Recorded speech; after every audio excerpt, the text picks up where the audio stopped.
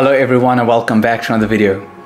So today I'm gonna start talking about prayer, and I'm gonna do a few videos on prayer because many of us don't know how to pray. We don't know what to say. We don't know what prayer is about. But the Bible actually gives us the keys, the truths on how to pray. And Jesus gave us a way to pray. In the Bible you find how Jesus taught his disciples how to pray, what he told them about prayer.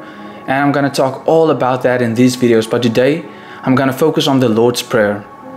Because Jesus didn't give this as the only way we can pray. He didn't give this prayer so that we can just pray this, finish and done, few seconds. No. This was a model. This was the example he gave. And I'm going to evaluate everything for you so that you can know how to pray. But first, let's read it. You find the Lord's Prayer in Matthew 6, verse 9 to 13. And you also find it in the Gospel of Luke, but we're not going to do that today. But the Bible says, New Living Translation, pray like this: Our Father in heaven, may your name be kept holy. May your kingdom come soon. May your will be done on earth as it is in heaven. Give us today the food we need, and forgive us our sins, as we have forgiven those who sin against us. And don't let us yield to temptation, but rescue us from the evil one.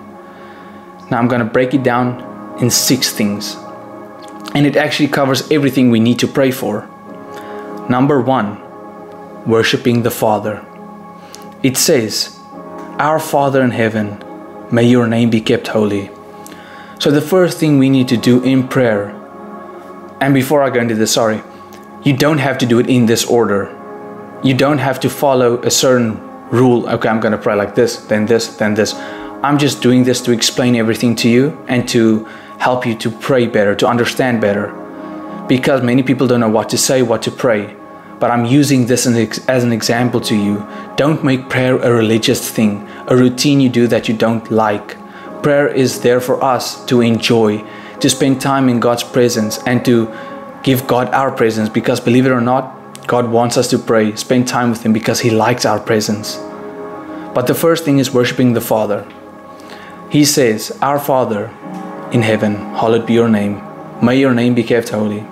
So when you pray, pray first to God. Our Father in heaven, holy of holies, hallowed be your name. I praise you, I worship you. Thank you for your provision, God, that I know I can trust you. Pray everything that you are thankful for towards God. What God means to you in your life, what He has done for you in your life. Pray that prayer. Use it in your prayer to start with. If you know the names of God, like Jehovah Jireh, our provider, use those names. Yahweh, the great I am, the good shepherd. If you know those names, use it and thank God for the meaning behind it. He's our provider. He's our shepherd. He protects and leads us. The second thing is God's kingdom. It says, may your kingdom come soon. Now the kingdom of God, we all know it's coming soon. Matthew 6 verse 33 says, but seek first the kingdom of God and His righteousness, and all these things will be added to you. Ask God to fill you with His love. Ask God to help you to think as a citizen of heaven. Ask God to change your mind and heart so that you can be more like Him. In this series we're going to do the Holy Spirit. You'll see me talking about this as well. When the Spirit lives in you, you're a temple of the Holy Spirit. So ask God to bring His kingdom to earth. The third thing, God's will and His guidance. And when we read it says, may your will be done on earth as it is in heaven. In your prayer, ask God to help you. No matter what you're going through, ask for His leading and guidance. Ask God that His will takes place in your life, because His will is always better than yours. His plans are better than yours. But with that aside, when you're going for a job interview, when you have a test tomorrow, whatever you're doing, ask God to help you, to lead you, to guide you, and He will. The fourth thing, our daily needs. We read, give us today the food we need, verse 11. Now it's talking about food, but it means our daily needs. Ask God for everything you need, because we know we're dependent on God, but we know He's our provider. So when you pray, ask God, God, give us today food on our table, something to drink, money, provision, a job. You can pray for anything you want, and you can know that God will answer you. He hears you when you pray. He sees you when you pray, and He will answer you. That's why we pray. We don't pray just to say words and stuff. If you pray and you believe that your prayers are being heard, God will give it to you. Number 5, forgiveness, relationships. And we read in verse 12, and forgive us our sins as we have forgiven those who sin against us. Now we need to ask God to forgive us. And the good thing is He will. Because Jesus Christ died on the cross for our sins, we are forgiven. We receive grace and mercy. But it's not a one-way street. We need to forgive others. Because how can God forgive us for all that we've done if we can forgive others for what they've done towards us? And trust me, we've sinned more against God than they sinned against us. So forgive others. Ask God to help you to forgive them. You can do that. Ask God, Lord, help me to forgive them. Help me to let go of what they did. Help me to let go of my past. And I ask that you will forgive me for holding this grudge so long. But set me free. I'm sorry. Because staying mad at someone is like drinking poison and expecting them to die. It doesn't work that way. So forgive others. Let it go. Because then you will see, you will feel joy and peace like you've never felt it before. And God will forgive you. He will make you as white as wool, and He will never ever look at your sin again. There's no condemnation in Christ. Yes, you will feel guilt and shame when you do sin, but that's conviction. And it comes and it goes. If you're struggling with shame and guilt, if it doesn't let you go, ask God, God, help me to let go of shame. Help me to let go of guilt. Because I know I'm forgiven. That's a lie the enemy uses to make you feel like God hasn't forgiven you, and that's not true. We receive grace and mercy, and God has forgiven you. So know, when you feel shame and guilt after you've repented, ask God, help me to let go of shame and guilt. And I want to tell you this truth. You are forgiven, you are set free, you are made new, and you don't need to feel guilty or shame anymore, because God forgets about your sin and He forgave you. So every time you start to feel guilty or shame, say this in your head: I'm forgiven. I'm set free. God's not mad anymore. That sin doesn't have a grip over me anymore. That's not who I am anymore. You will see, you will start to feel better.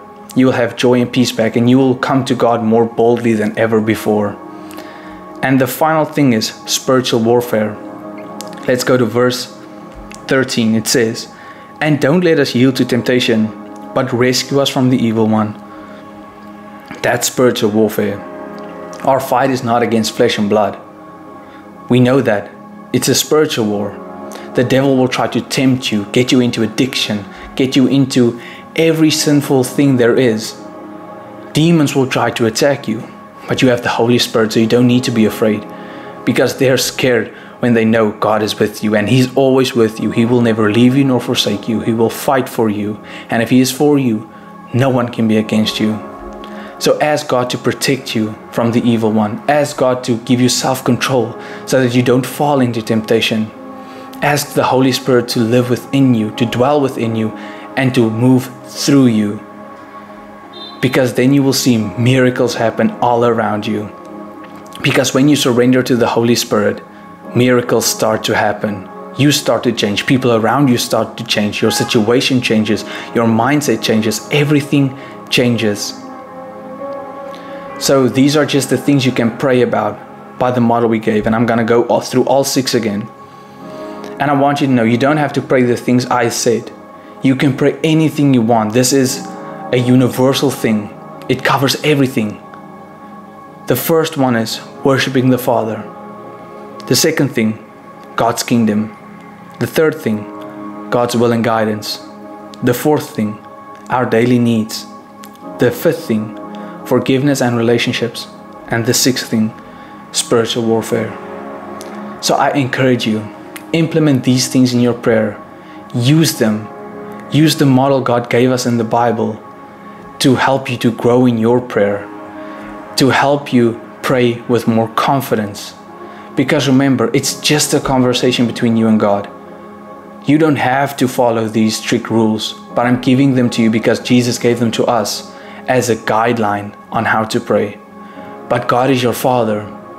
You are His child. Just talk to Him. pray and say what you want to say. But if you don't know what to pray, ask the Holy Spirit to guide you, to help you, and use what we get in the Bible to aid you in your prayer life. Now next week we're going to go further. We're going to use other passages where Jesus taught us how to pray. And I hope that after this video, after the next one, and after the last one, you will feel like a real prayer warrior, that you will pray with more confidence, and that prayer will no longer be something that scares you, that prayer will no longer be something that you struggle with.